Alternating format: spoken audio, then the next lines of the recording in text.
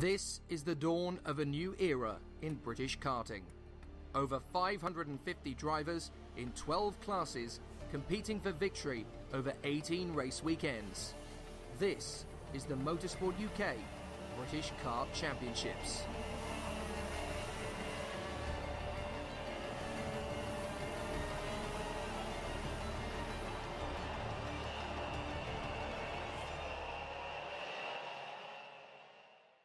The intensity of the Minimax title fight travels to the ancestral home of Jenson Button, Clay Pigeon, near Frome in Dorset. It's been a tough and very closely contested season, but for Alexander Hughes, it's been a year of solid development. Yesterday, he finally clinched his first win in the British Championship. So now the next target must be to win in a final. It felt good to win my first British Championship race. Just a lot off my chest because obviously we've been up there or thereabouts all season, and to finally get up there felt good. Obviously we had a great start at PFI, but we had a few rocky rounds at Rara and Dunkeswell, and then we had a great round at GYG. So I think top 5 or even top 4 would be the best we could get at the end of the season.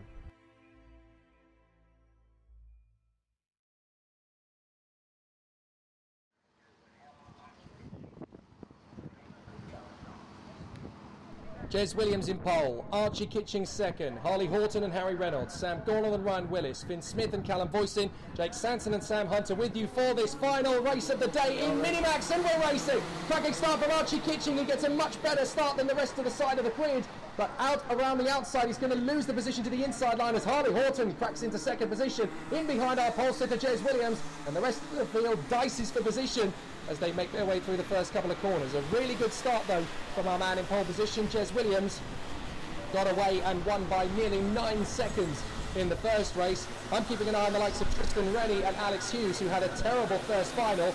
Rennie out of the race, and Alex Hughes didn't even make the start despite due to be lining up on the front row, but they'll be charging through. Start from most of the drivers at the front there. No dramatic absentees from the front runners who didn't get away particularly well. Williams as well. Not quite as dominant a start, I don't think, this time. And well, we'll just see how this race pans out, if he's able to be as dominant as he was in the last race.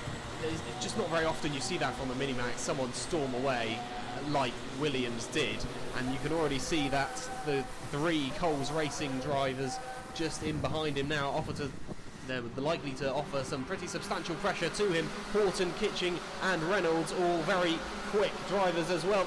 You just look through the field and you just can't really see any drivers who you think, oh, they're not likely to win. It's so quick, this class, and as you mentioned, with Alex Hughes moving through the order and Tristan Rennie as well, I'm sure they'll be picking up a few places. It's whether they get wrapped up in any incidents along the way with perhaps less experienced drivers. Rennie has a look up the inside there, can't quite improve on his current position. He's sitting in 15th at the moment, but still has an awful lot of time left to go. Yeah, this is going to be an intriguing race in the midfield as well as at the front end of the field. Ryan Willis currently in 5th position. Here goes Archie Kitching to get back on the inside of Harley Horton, and he's through. So too is Reynolds, so too is Willis. All it takes is one little gap to open up, and you can have several drivers charging through to get the place away. So a nice bit of racecraft there from Archie Kitching to get himself back into that second place spot. And he was telling me on the grid he just wants to make sure that Jez Williams doesn't get away, but he's already got a lead of about 7 to 8 tenths of a second, I would say, at this point.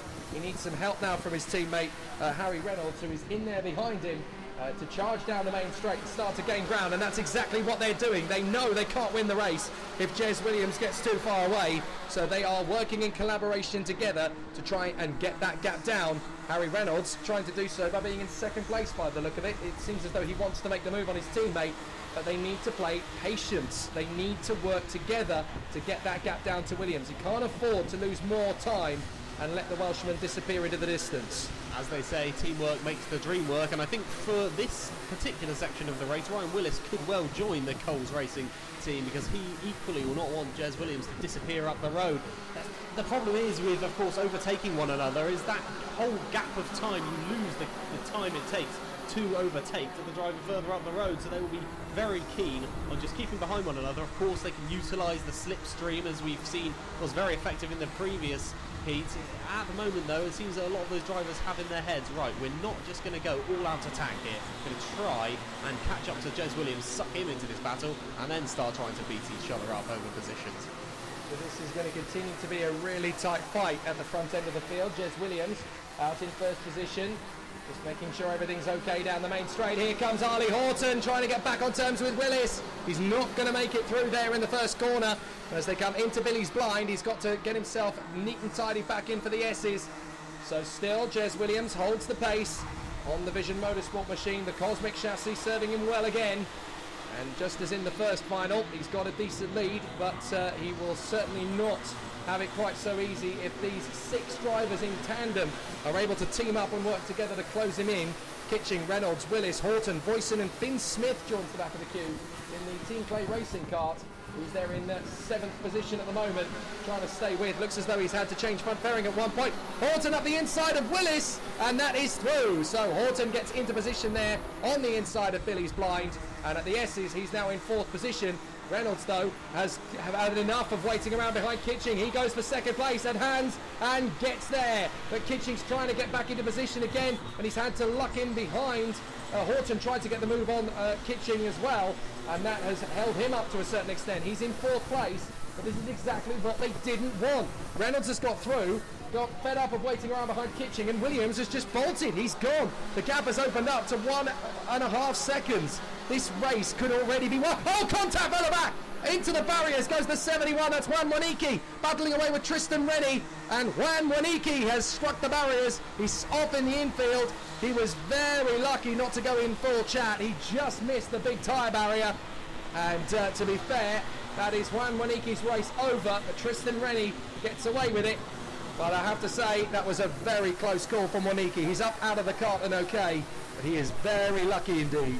That could have gone a lot worse, especially if he was carrying slight bit more speed. He could have drifted back across Billy's blind, but fortunately that didn't happen. Was very lucky, as you mentioned, Jake. So Waniki out of the running. Unfortunately, yellow flags will be waving down there. But I was going to say a few laps ago, Archie Kitching, this suits him really well, being in 2nd place, controlling that pack with Harley Horton, his main championship rival, a few positions behind. But now they're separated by just 1 place, and Horton will be very keen indeed to get past Kitching and try to close the gap on the championship leader. Meanwhile, Alex Hughes, who had that devastating DNS in the first race, who had a mechanical problem on his way to the grid for 2nd position in the first final, and now finds himself starting at the back of the grid. Alex Hughes has worked his way up to 9th position already, and we have still got an entire second half of the race to come. Hughes is not giving up. He's got plenty of time to catch up to these guys, especially if they're going to continue their tussle. Jez Williams again has opened up the gap to 2 seconds. He's just dominant here at Clay Pigeon. He knows this circuit very well now, has obviously cemented himself at the front end of the field. And if these Coles drivers continue to squabble, it's just going to be an open season for him, and he'll clinch 2 finals out of 2, and that will help him be elevated to 3rd in the Drivers' Championship with just 1 weekend to go. So Jez Williams genuinely now has a chance to fight for the title at Forest Edge in 4 weeks' time. Meanwhile, there is a terrific battle going on elsewhere in the field as the drivers continue to contest 2nd position. Reynolds still hanging on to it from Kitching and Horton. Gornall is now trying to get onto the back of Finn Smith as Tristan Rennie has made the move on Jed Murphy, so Tristan Rennie is up into the top 10 as well. So both Hughes and Rennie have fought their way back into the top 10. Good stuff. Yeah, brilliant racing so far from most of the Coles Racing guys. All racing really hard in 2nd position. As I mentioned as well, Horton will be very keen to get past Kitching, but doesn't want to jeopardise the chances for any of those drivers to pick up any points. That would not suit the team whatsoever. Jez Williams, though, at the front, if they continue to let him get away, which is seeming pretty likely at this point, he seems to just have superior pace, then obviously closing that championship down, and there could be a real jeopardy for any of the Coles Racing guys to even take the championship, especially if Williams carries this form into the final 2 rounds of Forest Edge. And particularly if the Coles Racing drivers keep taking points off each other. There is a very strong urge to team up and work together, but if Jez Williams continues this kind of form, is disappearing up the racetrack. The gap is up to 2.5 seconds now. Here we go. We're fed up of waiting. Harley Horton now takes second position away from Harry Reynolds. So clearly nobody's got the pace to run with Jez Williams today. So now it becomes a race for second position. So both Archie Kitching and Harry Reynolds felt, well, if I'm at the front of the queue, we can catch up to Williams no problem. Neither of them are right. Williams has the raw pace on his own. So now Horton's having a go at the front of the queue. And he's finding out he doesn't have the pace either, as into Billy's blind. Up the inside, Harry Reynolds tries to get through. Horton does not allow that to happen. He kicks up the curves there, Harry Reynolds, on the way through the S's, and that unsettles the kart to a certain degree. Now up the inside, he throws it one to get into third position. Kitching's going to have to be careful not to drift out wide, and the E-plate Callum Boyson tries to shut down Willis. Willis has got the line on the inside. Sam Gornall now drifting out to the left into Buttons. He goes from one side to the other, gets up on the inside of Callum Boyson, takes the place, and now Alex Hughes is on the back of the queue. So Alex Hughes is about to start picking them off one by one like raisins. This is helping Alex Hughes as well as Jez Williams, those ahead and behind. I think any plan that the Coles Racing team guys had has just flown firmly out the window. They're all very much in it for themselves, it seems. Well, Harley Horton, it's been a brilliant few laps for him. It will enable him to close the gap to Archie Kitching in the championship and potentially to Jez Williams on the track, although I can't see that as being particularly likely. Just over a third of the race still left to go. Kitching was in third at the end of that last lap. I'm pretty sure that Reynolds and Willis are behind with Gornall, and now Hughes will have something to say about that in the laps to come. This is down to tyre pressures again. I think Kitching is having to ease off a little bit because there was a massive rain cloud hanging over the circuit before we started. So the tyre pressures will have been adjusted to compensate for that in case it rained. But the sun's come back, so it's hot again. And that means that the circuit's going to increase in temperature. So anybody who's compensated their tyre pressures in the potential for rain has actually got it slightly wrong. But we saw at the end of the previous final, the one that wasn't televised, sadly, that Archie Kitching was able to steal back a couple of positions right at the bitter end and get himself back in a second. Now Kitching is third at the moment, but he's falling further into the clutches of Reynolds and finding it tough to run with Horton, who's trying to get the gap up a little bit.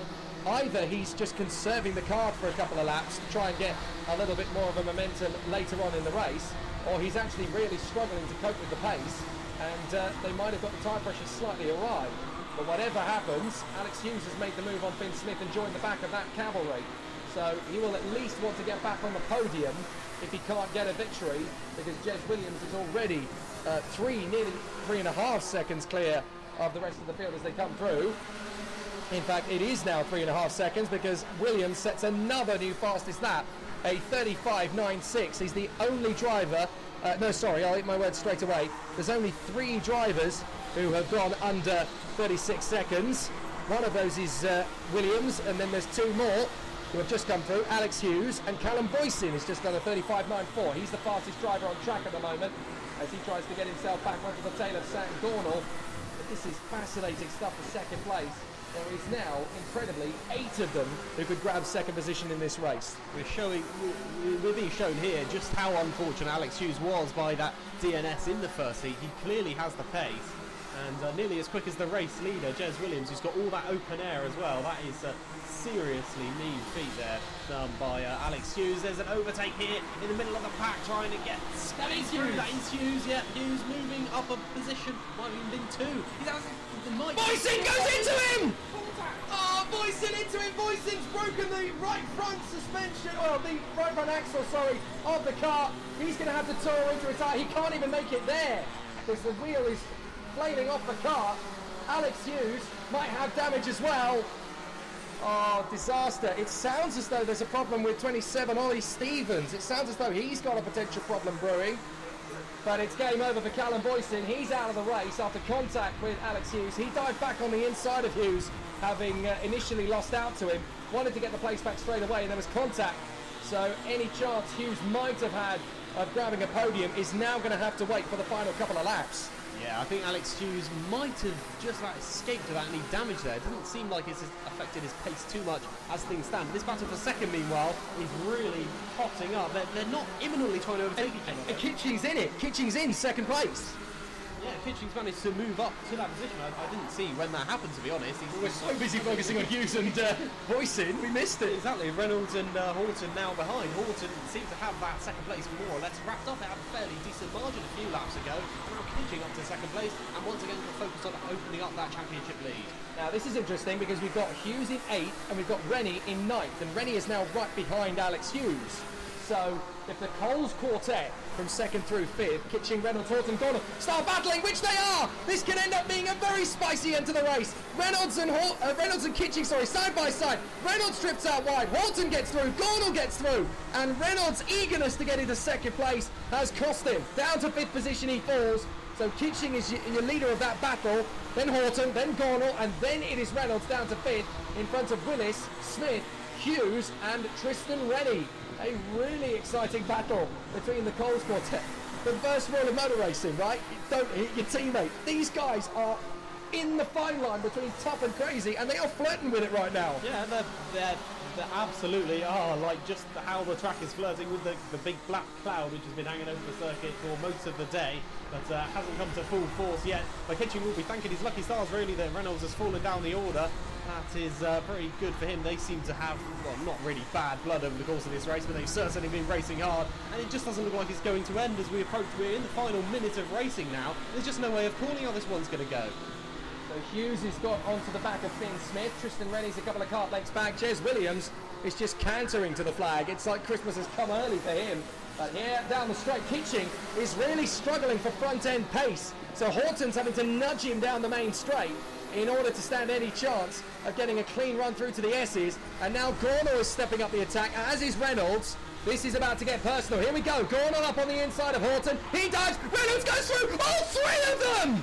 Absolutely amazing! Reynolds, I think that is, has gone through to 2nd. Indeed he has. And now we've got Horton banging wheels with Gornall. Gornall gets 2 wheels on the grass. Willis goes around the outside into the left. Hughes now comes up on the inside of the top bend. And Finn Smith is to his inside now as well. Tristan Rennie coming for it. Last lap. Here we go. And goodness knows how this is going to play out. But Sam Gornall is shunted down the order to the back end of the queue. Now it is Reynolds in 2nd place. He gets way too much curve, loses the back end, but I think he's got enough momentum to hold on to it. Meanwhile, Jez Williams is going to saunter his way to the finish line. What an amazing weekend it has been for the Vision Motorsport star. He comes out of the final turn. Jez Williams cleans up. 2 wins out of 2. Domination. 2nd place is Harry Reynolds. What a drive to 2nd place. 3rd is Archie Kitching. He picks up another podium, and that means his lead heading to Forest Edge is 17 points over Harley Horton.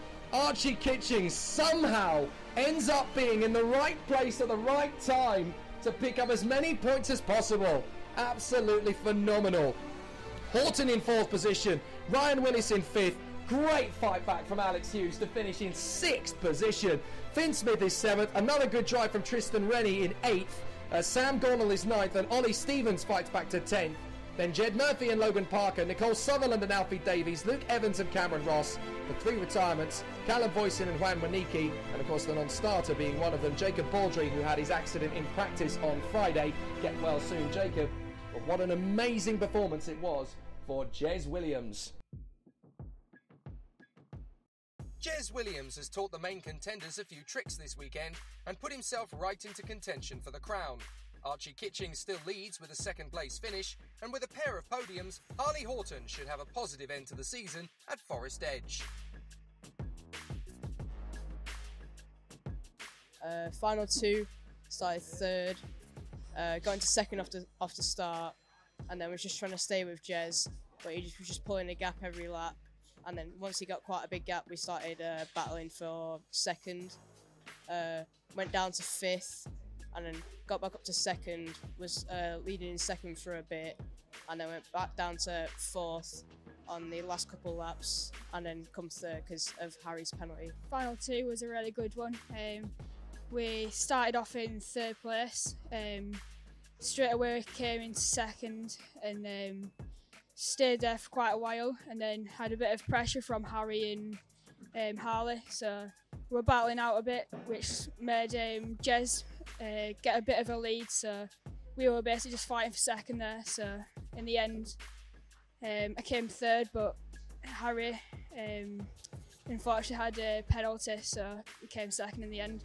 I'd just like to thank Coles Racing and Ogden for all the power. In the first final, we started pole because we had in heat 1 we had second, in heat 2 we had first, and then obviously in quali, which we had third, which put us pole on the grid. And then when we was on the grid, I just got away, and I just pulled a gap, pretty fair, decent gap. And then final 2, we started pole on the grid. Archie and all the rest stayed with us for quite a while, and then they started battling, and then I pulled.